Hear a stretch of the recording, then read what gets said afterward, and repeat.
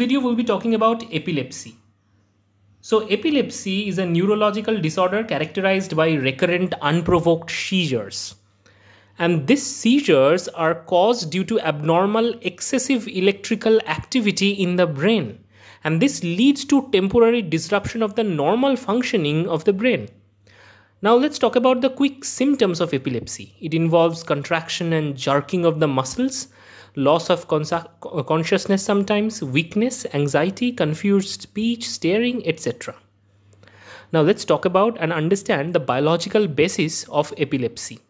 Now here is our brain, and in the brain the neuronal circuitry is functioning in a specific pattern.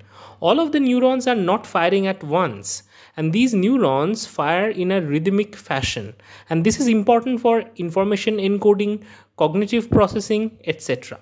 And this periodicity is messed up in epilepsy, and it leads to an uncontrolled, unprovoked activity. Now, all the neuronal activity in a neuronal circuit is maintained by two types of forces. One is inhibitory neuron mediated inhibitory drive, and another is excitatory neuron mediated excitatory drive. So these components of the circuits are really important to maintain the excitatory versus inhibitory balance in a circuit. So this sort of mechanism allow the neuronal circuit to ensure the activity is not too low or not too high. Thereby, interplay between excitatory and inhibitory drive determines the overall brain function. And this particular function goes off in epilepsy. Moreover, when there is too high or too low activity of the brain, there are specific sensors which can sense this kind of activity change, and they can then coordinate with molecular network to enforce the activity back to a balanced level. This is known as homeostatic scaling mechanism in our nervous system, and current research shows that homeostatic scaling mechanism fails when epilepsy happens. Generally, homeostatic scaling acts as a safety mechanism to prevent excitotoxicity, but in epilepsy, this mechanism goes wrong. Now, when there is excitatory overdrive or there is a less inhibitory drive, ultimate result is uncontrolled, unchecked activity, which lead to epileptic seizures. Now, here is something key. So from our discussion, the key point that we should remember is that epilepsy is due to the imbalance in excitatory inhibitory neurotransmission in the brain. Now, so far we are taking a neurocentric view of epilepsy. There are glial involvement in epilepsy as well. For example, astrocytes, which are one type of glial cell forming the tripartite synapse, they can form synapse with the neurons. And when there is too much of glutamate, that is bad for the neuron. It leads to excitotoxicity and neuronal death. Astrocyte can actually come in to rescue. Astrocyte takes up excess glutamate from the synaptic cleft and thereby prevent the risk of excitotoxicity. And that is how people are thinking about the key roles of glial cells in these disease progression.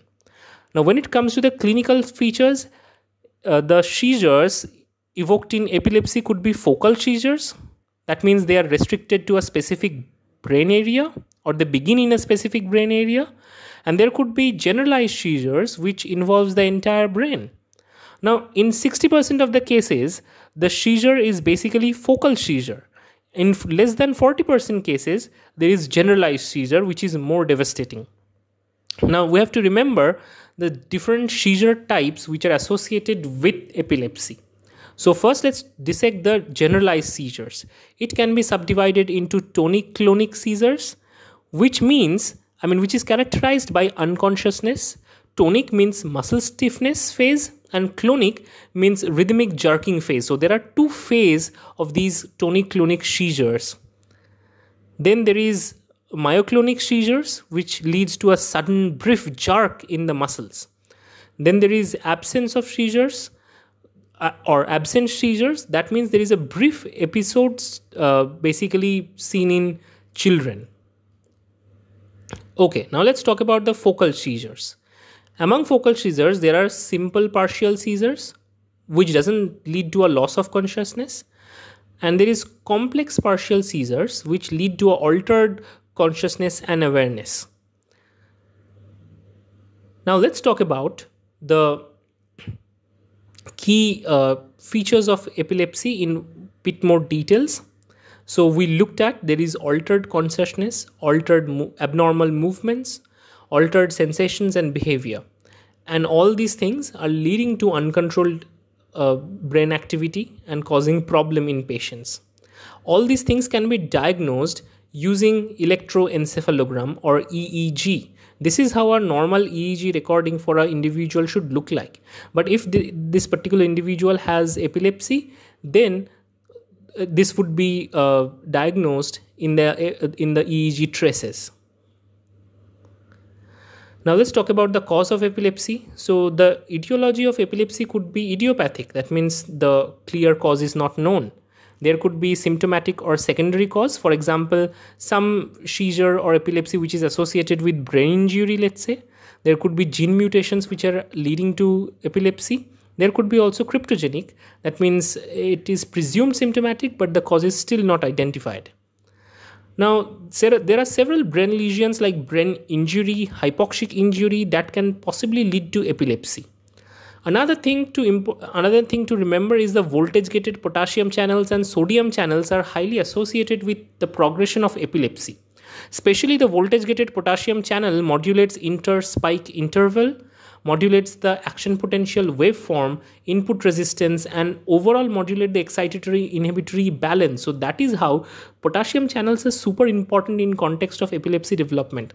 And recent research has shown that voltage-gated potassium channel in the family of KCNQ, especially KCNQ2 and 3, are associated with epilepsy. There are specific gene mutations which are associated in this channel are discovered, which lead to epilepsy. And there is an important notion about this discovery. You might be wondering, so what should I benefit after knowing these kind of mutations?